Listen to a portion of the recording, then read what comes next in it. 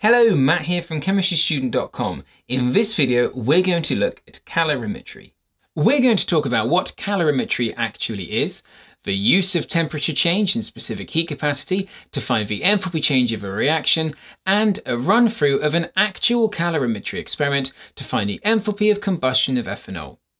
Enthalpy and enthalpy change have been covered in separate videos. Check the links in the description below. Before we talk in detail about calorimetry, there are a few essential ideas you need to be comfortable with. Enthalpy is the heat content or thermal energy store of a substance or system. All molecules and substances have thermal energy stored up inside them, as when some of their stored energy is released, it can only flow out in the form of heat. Enthalpy change is defined as heat energy change, kilojoules per mole, measured at constant pressure. It is impossible to know the exact enthalpy of a substance. It is possible, however, to measure how the enthalpy of a substance changes when it reacts. This means in chemistry, we work with enthalpy changes, shown as delta H, rather than total enthalpy values. Exothermic reactions describe reactions where energy is released overall by the reacting particles, making the products formed lower in energy and more stable, but increasing the heat content and temperature of the surroundings. These reactions have a negative enthalpy change as the amount of thermal energy stored up inside the products is less than in the reactants. Endothermic reactions are when energy is absorbed by reacting particles, making the products formed higher in energy and less stable, but decreasing the heat content and temperature of the surroundings. These reactions have a positive enthalpy change as the amount of thermal energy stored up inside the products is more than in the reactants. Temperature is a measure of the heat content of a system. It is effectively measuring the average kinetic energy of particles within it. The higher the temperature, the hotter the object, and the more the particles in it are vibrating and moving. Temperature in chemistry is often measured in Kelvin, as this scale directly links the value of temperature to the energy content of a substance. Temperature changes can more easily and conveniently be measured in degrees Celsius, as a change in 1 degree Celsius is the same as a change in 1 Kelvin. Recap done? Let's go! Calorimetry is a technique that enables us to determine the enthalpy change that occurs during a reaction by measuring how the temperature of its surroundings changes. When a reaction occurs, heat is exchanged between the reacting particles in a system and their surroundings. By surroundings here, we mean any particle or substance around the reacting particles that isn't involved in the reaction. For example, water molecules in a reacting solution. If the reacting particles release heat energy overall during a reaction, this energy will flow into the surroundings and cause the temperature of the surroundings to increase. An exothermic reaction. If the reacting particles absorb energy overall during the reaction, this energy has flowed from the surroundings to the particles, and now the surroundings have less energy, and this causes the surroundings temperature to decrease. An endothermic reaction. How much the surrounding temperature changes is based on how much heat has flowed in or out of the reacting particles, and is therefore based on the enthalpy change of the reaction. It is the temperature of the surroundings that we are interested in when working with calorimetry. Temperature is related to the energy of an object. The higher its temperature, the more energy it has. The problem is that the amount and type of substance being heated has a big impact on how much its temperature changes when it's given a certain amount of energy. Imagine giving a small beaker of water the same amount of heat energy as a larger beaker of water. The temperature change will obviously be greater for the smaller beaker. The heat energy increase is shared between a smaller number of particles, and this means the temperature increases much faster compared to the larger beaker of water, where the extra heat energy is shared between a much larger number of particles. Equally, if we gave 10 grams of water and 10 grams of copper the same amount of extra energy, the temperature of the 10 grams of copper would increase much more than the 10 grams of water. Because of this, if we want to use the temperature change of a reaction's surroundings to find enthalpy change, the amount and type of surroundings has to be considered. To do this, we use specific heat capacity. The specific heat capacity of a substance refers to the amount of energy needed to raise the temperature of 1 gram of the substance by 1 degree Celsius. For example, the specific heat capacity of water is 4.18 joules per gram per degree Celsius. So, if we gave 1 gram of water 4.18 joules worth of extra energy, its temperature would rise by 1 degree Celsius. If we gave 2 grams worth of water the same amount of energy though, its temperature would now only rise by 0.5 degrees Celsius, as you are trying to heat double the amount of water with the same amount of energy. Different substances have different specific heat capacities.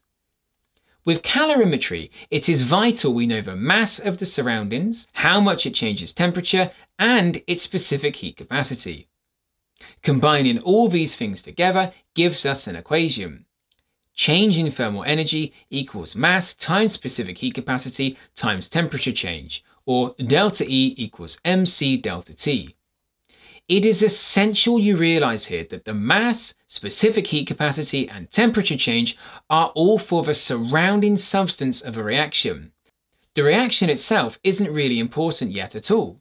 This equation is only being used to measure the energy change of the reaction's surroundings.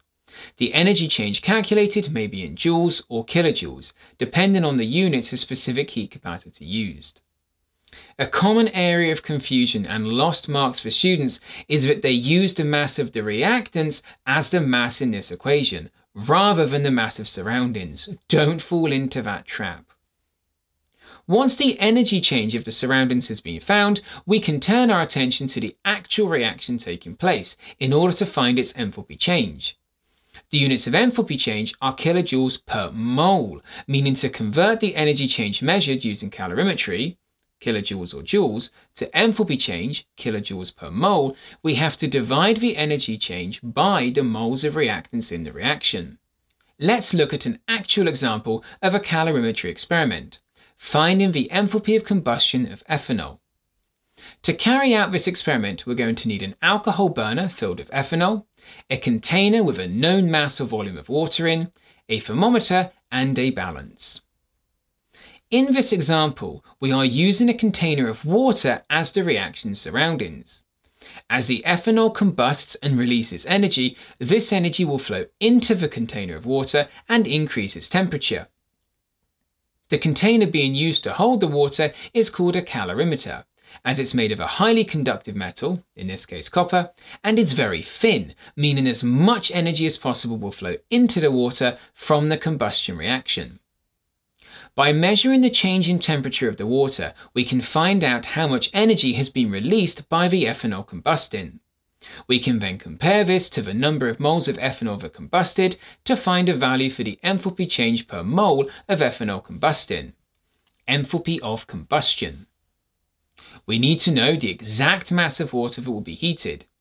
You can just use a given volume of water, for example 100 centimeter cubed, and assume this to be 100 grams, as the density of water is 1 gram per centimeters cubed. Just to try and make things a bit more accurate for our method, we will zero a balance with the empty calorimeter, then add approximately 100 centimeter cubed of water and record the new mass, giving us the exact amount of water that will be heated in the calorimeter. In this case, 100.32 grams. To find the moles of ethanol that combust, we will use the change in mass of the ethanol burner. As the ethanol is combusted, there will be less ethanol left in the burner and its mass will go down. By measuring the mass of the ethanol burner before and then after the process, we can find the mass of ethanol that must have combusted and use this to find the moles. The starting mass of the ethanol burner here is 221.48 grams. We also need to record the temperature of the water before it is heated, in this case 14 degrees Celsius. The ethanol burner is lighted and then it's a question of waiting for the temperature of the water to rise. We don't want to let the temperature of the water get too high, as then the water is more likely to evaporate, changing the mass of water being heated in the calorimeter. In this case, we've allowed the water to reach 63 degrees Celsius before stopping any further combustion of ethanol. If the final temperature of the water is 63 degrees and the initial temperature of the water was 14 degrees, the water temperature changed by 49 degrees Celsius. At 63 minus 14 equals 49. To find the mass of ethanol used to heat the water, we need to record the mass of the ethanol burner again, immediately after the flame is extinguished. The reading here is 220.76 grams. The initial mass of the ethanol burner was 221.48 grams, giving a mass decrease of 0.72 grams. We can assume that this means 0.72 grams of ethanol combusted. We now have all the information we need to calculate the enthalpy of combustion. First, we need to find the energy that the water in the calorimeter absorbed. This will tell us how much energy the combusting ethanol released. Remember, change in energy equals mass times specific heat capacity times temperature change. The mass of the water being heated was 100.32 grams. The specific heat capacity of water is 4.18 joules per gram per degree Celsius, and the temperature change was 49 degrees Celsius. Times all this together, and the energy absorbed by the water was 20,547.5 joules, or 20.5475 kilojoules, as 1 kilojoule equals 1,000 joules. To find enthalpy change, we need to know the energy change per mole of ethanol that was combusted. At this point, we know that 20.5475 kilojoules of energy was released, but we don't know how many moles of ethanol combusted to release that amount of energy. Moles equals mass divided by mR. Mass of ethanol that reacted was 0.72 grams, and the mR of ethanol is 46, given 0.0156 moles. This means we now know that 0.0156 moles of ethanol were combusted and released 20.5475 kilojoules of energy. To convert this to kilojoules per mole, all we need to do is divide the energy change value by the moles of ethanol that reacted. In this case, 20.5475 divided by 0.0156. Giving us an enthalpy change of minus 1313 kilojoules per mole. This tells us that for every 1 mole of ethanol that combusts, 1,313 kilojoules of energy will be released. The enthalpy change is negative as the process is exothermic and energy was released. Surprise, surprise, if we compare this value to the actual enthalpy of combustion for ethanol, minus 1,367 kilojoules per mole, it is lower. And although my poor laboratory skills may be partly to blame, it is more because this process, although easy and convenient, has massive sources of error. Large amounts of energy released by the ethanol combustion didn't even go to the water, that had been lost to the air particles around the water container. And then, to make things worse, as the water and calorimeter itself was getting heated, it would have lost some of that energy to its own surrounding air particles as well. Insulating the sides of the container, as well as using a shield around the burner, can all help minimize this energy loss. But in reality, the measured value will nearly always be lower than the actual value, as not all of the energy released by the reaction will end up heating the water. The conditions we used also weren't standard. Please see the video on standard enthalpy changes if you're unsure about standard conditions and enthalpy.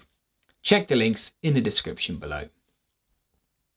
So, to summarize, calorimetry is an experimental technique used to find heat energy change for a reaction or process. During a reaction, energy is transferred between the reacting particles and the surroundings in the form of heat. By measuring the change in temperature of a reaction's surroundings and using the mass of surroundings and its specific heat capacity, this amount of energy transfer can be found, and the energy change of the reaction determined. Change in energy equals mass times specific heat capacity times change in temperature, or delta E equals mc delta T. It is essential to remember all of these values, mass, specific heat capacity, and temperature, all refer to the surroundings. Enthalpy change can be found by comparing the heat energy change to the moles of reactant used. To convert kilojoules to kilojoules per mole, divide the heat energy change that occurred by the moles of reactant used. Values obtained from calorimetry, especially in a classroom setting, are often lower than the actual energy changes occurring due to heat loss and an incomplete transfer of all heat from the reaction to the surroundings being measured. I hope you found this video useful. Please check out other relevant videos in the links given in the description below and visit chemistrystudent.com for free notes and revision materials.